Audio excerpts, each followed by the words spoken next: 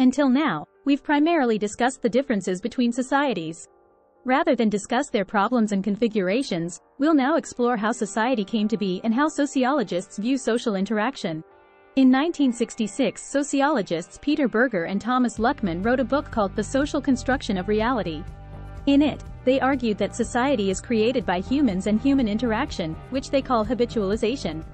Habitualization describes how any action that is repeated frequently becomes cast into a pattern, which can then be performed again in the future in the same manner and with the same economical effort. Berger and Luckmann, 1966.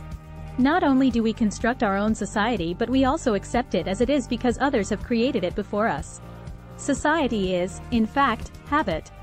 For example, your school exists as a school and not just as a building because you and others agree that it is a school. If your school is older than you are, it was created by the agreement of others before you. In a sense, it exists by consensus, both prior and current. This is an example of the process of institutionalization, the act of implanting a convention or norm into society. Bear in mind that the institution, while socially constructed, is still quite real. Another way of looking at this concept is through W. I. Thomas's notable Thomas theorem, which states, if men define situations as real, they are real in their consequences. Thomas and Thomas, 1928. That is, people's behavior can be determined by their subjective construction of reality rather than by objective reality. For example, a teenager who is repeatedly given a label, overachiever, player, bum, might live up to the term even though it initially wasn't a part of his character. Like Berger and Luckmann in their description of habitualization, Thomas states that our moral codes and social norms are created by successive definitions of the situation.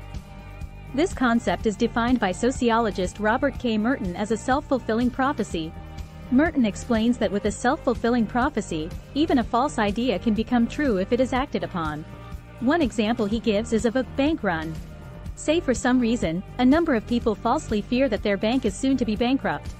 Because of this false notion, people run to their bank and demand all of their cash at once.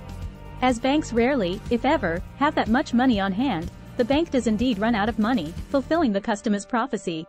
Here, reality is constructed by an idea. Symbolic interactionists offer another lens through which to analyze the social construction of reality. With a theoretical perspective focused on the symbols, like language, gestures, and artifacts, that people use to interact, this approach is interested in how people interpret those symbols in daily interactions. Interactionists also recognize that language and body language reflect our values. One has only to learn a foreign tongue to know that not every English word can be easily translated into another language. The same is true for gestures. While Americans might recognize a thumbs up as meaning great, in Germany it would mean 1, and in Japan it would mean 5. Thus, our construction of reality is influenced by our symbolic interactions. As you can imagine, people employ many types of behaviors in day-to-day life. Roles are patterns of behavior that we recognize in each other that are representative of a person's social status. Currently, while reading this text, you are playing the role of a student. However, you also play other roles in your life, such as daughter, neighbor, or employee. These various roles are each associated with a different status. Sociologists use the term status to describe the responsibilities and benefits that a person experiences according to their rank and role in society. Some statuses are ascribed. Those you do not select, such as son, elderly person, or female. Others, called achieved statuses, are obtained by choice, such as a high school dropout, self-made millionaire, or nurse. As a daughter or son, you occupy a different status than as a neighbor or employee. One person can be associated with a multitude of roles and statuses. Even a single status such as student has a complex role set, or array of roles, attached to it. Merton, 1957. It is important to note that status refers to the rank in social hierarchy, while role is the behavior expected of a person holding a certain status. If too much is required of a single role, individuals can experience role strain. Consider the duties of a parent: cooking, cleaning, driving, problem-solving, acting as a source of moral guidance, the list goes on. Similarly, a person can experience role conflict when one or more roles are contradictory. A parent who also has a full-time career can experience role conflict on a daily basis. When there is a deadline at the office but a sick child needs to be picked up from school, which comes first?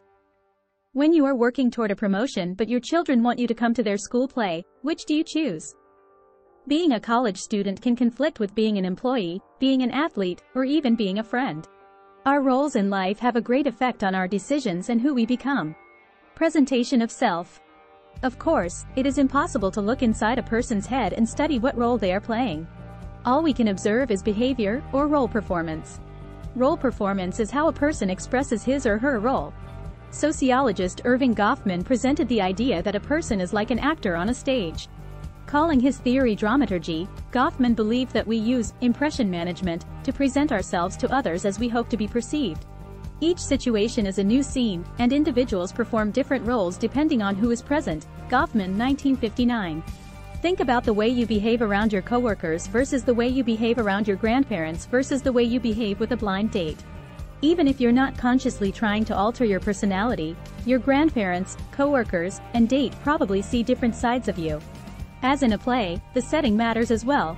If you have a group of friends over to your house for dinner, you are playing the role of a host. It is agreed upon that you will provide food and seating and probably be stuck with a lot of the cleanup at the end of the night.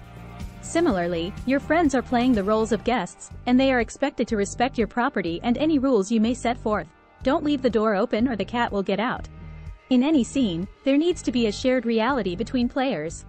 In this case, if you view yourself as a guest and others view you as a host, there are likely to be problems. Impression management is a critical component of symbolic interactionism.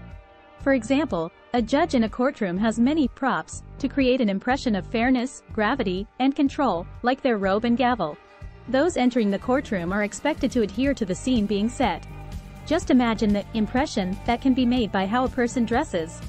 This is the reason that attorneys frequently select the hairstyle and apparel for witnesses and defendants in courtroom proceedings.